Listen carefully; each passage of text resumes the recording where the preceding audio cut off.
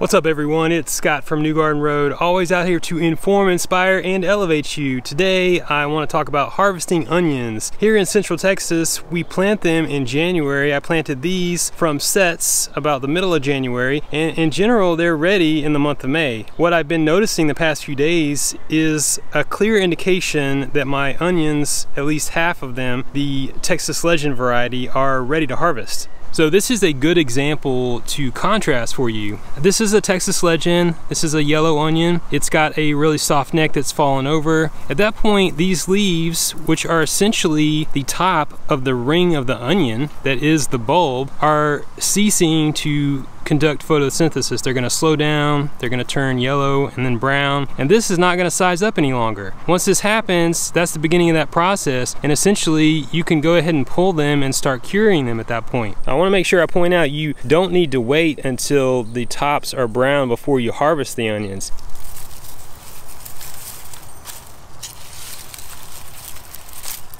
Size is not necessarily an indicator because that will vary. This one is not very big, while I've got one that I harvested over here. This is a pretty good size one. Comparatively, it's nearly twice as big as that one. Nonetheless, they're both ready. This Southern Belle Red is one that takes a little bit longer to mature. It's still fully upright. It's still working. It's still sizing up. I'll leave these be until they begin to fall over. You can see one here, it's kind of started, but it's probably gotten a little bit dragged down by its neighbors.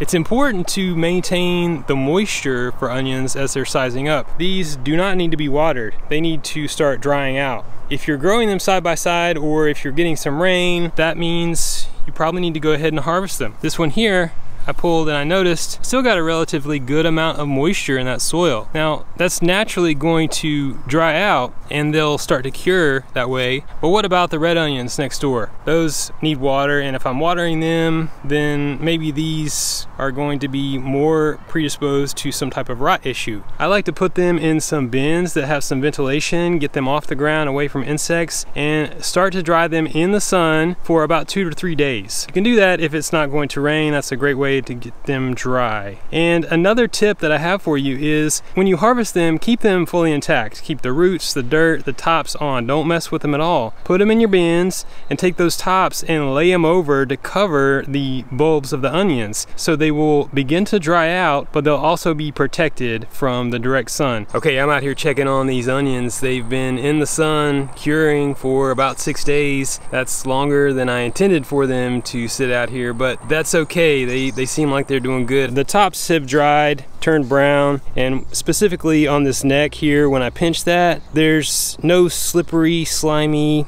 moisture feeling to it. It feels dry, so that's good. At this point, this onion is ready to be trimmed up and brought inside for long-term storage. And what I like to do is cut it about 1 inch from the top. You don't want to cut too deep into the onion. Leave some just like you see them at the store in general. That's going to help them remain viable for longer. I'll trim off the roots. If there's any excess dirt, I'll probably knock that off, but in general, I don't mess with them very much at all until I'm ready to prepare them for food. I feel like this is turning out to be a rewarding season for growing onions, and I'm really happy about that because I love growing some of these crops here that will feed me for several months to come. You can do all sorts of things with these. You can grill them, you can freeze them, pickle them, dehydrate them, make spice blends, and they, in my opinion, are pretty easy to grow. Here in Central Texas, you need to look for those slips starting in January and get them in, get them planted. If you want to plant onion from seed, it's a little bit complicated. You need to pick short day varieties here in the south, and those are generally planted in the fall, grow over the winter when we have shorter days, and that will correspond to their size as they begin to start to size up and produce bulbs. If you plant a different variety, such as a long day, then you might end up with something different. They're not going to size up accordingly. They may bolt and go to flower. So that's tricky. I find it easier to plant them from the onion sets that I get at the nursery. We have a really good supply here, but experiment, try it out. This is the bulbing onion. There's all kind of onions that you can grow. Shallots are great, green onions, bunching onions, leeks, and I've also got a ton of garlic growing. I'm going to be harvesting that very soon, so stay tuned for that. Now check out more awesome gardening videos on my channel. Like this video and follow New Garden Road for weekly content. You can grow your own food. Keep it organic.